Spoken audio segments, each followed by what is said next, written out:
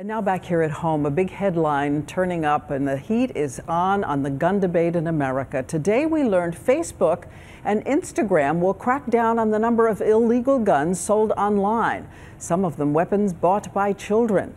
ABC's senior justice correspondent Pierre Thomas showing us what's behind this decision. How you doing, man? You're looking at the sale of an AK-47 assault rifle in an Arizona fast food parking lot. It came less than an hour after Fusion reporter Mariana Van Zeller saw it for sale on the internet. No background check, no questions asked.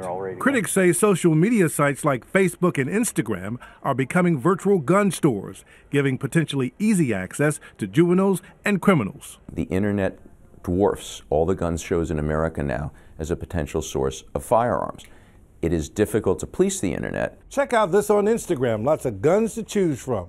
All kinds of handguns and assault rifles just a touch or click away. Today, Instagram and Facebook announced a series of steps to try to make sure social media gun buyers and sellers follow the law. Facebook will block access to gun sale posts to users 18 and under.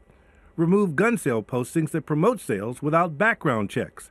It will tell users that internet gun sales crossing state lines must go through a licensed firearms dealer.